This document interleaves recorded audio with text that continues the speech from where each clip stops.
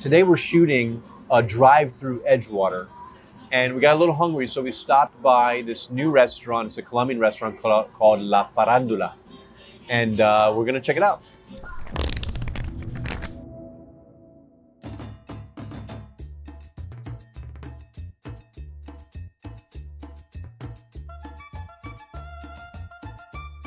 Okay guys, so I ordered the whole fried fish, which is just a favorite of mine. And this is I actually don't eat rice. That's how I stay thin. And so what I did is I ordered a side salad instead. So they brought that right now. That's what this is. And over here, we have blood sausage. I know that might sound kind of gross to some of you guys, but it's super tasty. I believe sometimes they mix it with rice, sometimes they don't. I can't tell if they did that here, but it's one of my faves. It's got a special taste, very flavorful. I'm going for it. It's very moist. It's not a strong taste, but it's very tasty. So I just really like it. These are corn arepas. I don't know, I think they're called, like in English, maybe corn patties or something. It's white corn.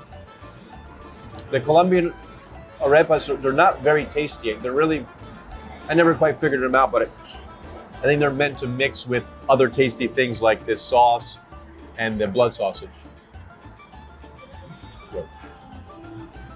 Guys, here's the whole fried fish. It's one of my favorites. Typically in the restaurants, it's called pargo entero frito, but I don't know if that's what it is here. In any case, gotta have the lime on it. It's a must. My doctor said I'm low on sodium, so if there was salt here, I gotta get some salt, put some salt on there. And here we have tostones, which are key. But let me dig in and take my first bite. The fish, it's usually a snapper that they use, and it's just white and flaky and tasty. It's got a lot of flavor. I like the texture of the fried fish. Of course, it's not as good for you as grilled and so on, but the little crispiness adds an extra little texture to the whole thing. Okay guys, I'm here, of course, with my wonderful videographer, Chris, who's ordered the Bandeja Paisa, which is a super traditional Colombian plate.